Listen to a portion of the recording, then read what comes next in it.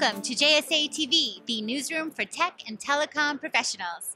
I'm Jamie Scott Okataya, here on the floor of Telecom Exchange NYC 2016.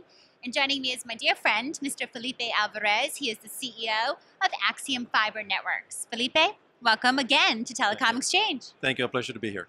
And I believe this is your second year at the event and second year in business. Yes. So tell us about the growth in the past 2 years. It's look, we had a lot of accomplishments last year. We finished our network ring, basically 18 miles of high-density CAN fiber, including a five-carrier hotel ring. We landed our first customer and turned them up, and we launched a channel partner program, to help sales.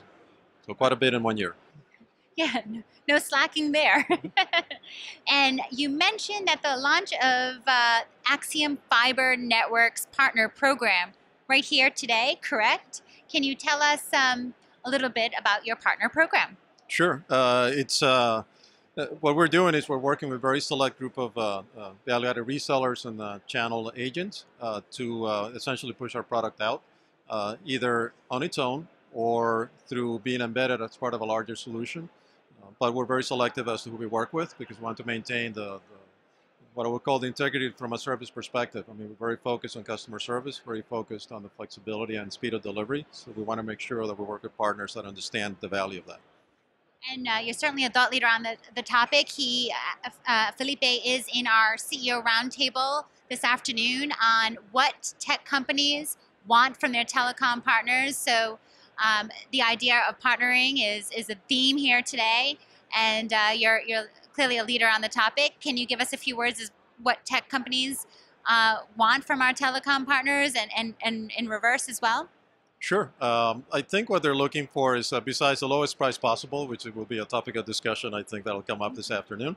I think they want flexibility. They want a partner that they can work with and that understands their needs, that can actually sit down and be open and candid about the feasibility, whether it's pricing or delivery timeframes. All those things, I think, is what they're looking for.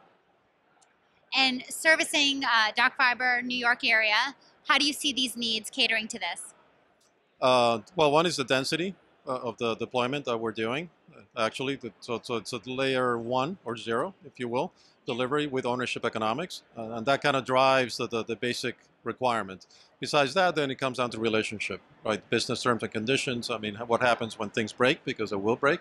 How do you deal with all of that? So I think that complete package is what we bring to the market that sets us aside from what we'll call the incumbents and some other providers that are entering the market at this point. And finally, you have exciting news about what's coming up for Axiom in the months ahead. Can you give us a little preview here? I can talk in general terms. I can't say anything specific. Guarantee that when something does happen, JSA will. That's right. JSA will be the channel that will take it to the world. Excellent. But we're working on a couple of things. One is on network densification. So we may be announcing a couple of customer deals.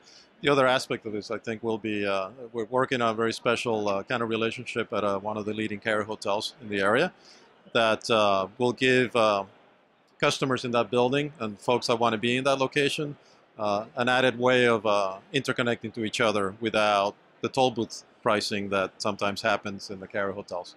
I like that, the toll booth pricing. Very interesting. So for our viewers who want to learn more about Axiom, where can they go? They can go to they can call me directly. I mean, most people have my phone number. It hasn't changed in the last 15 years.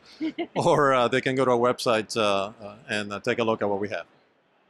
That's right, Axiom Fiber Networks. Felipe, always a pleasure. Thank you again for participating here and for being just a wonderful supporter of JSA. And thank you, viewers, for tuning in to JSA TV.